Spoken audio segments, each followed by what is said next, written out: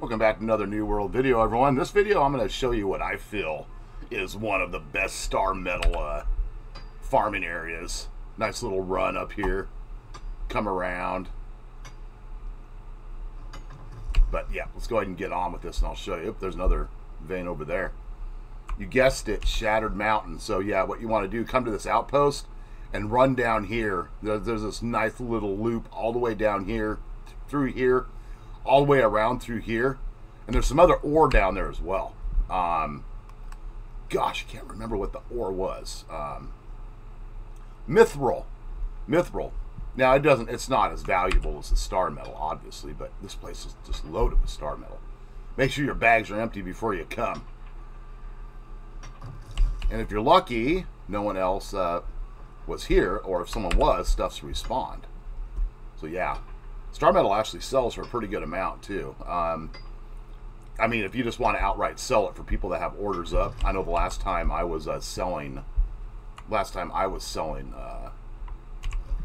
star metal, that way I was getting like 60 coin per per piece of star metal. Where am I going?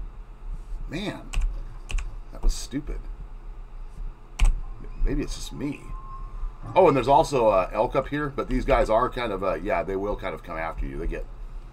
They don't like you in their domain. So, oh, look at, man, see what I'm talking about? Look at this.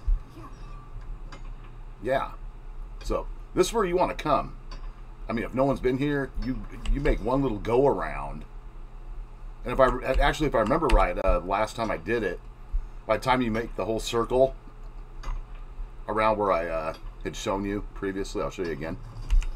By the time you come down, make this whole loop down through here and come around through here.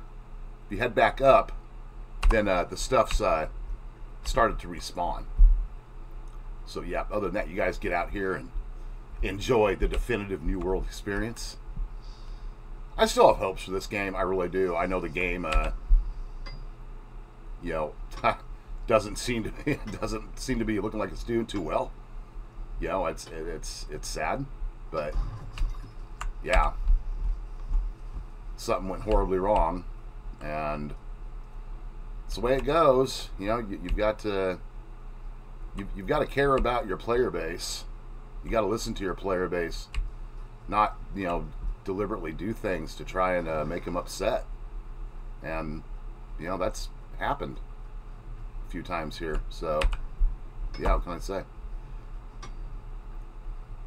Guys, be careful though. If you're gonna come up here, yeah, watch out for enemies.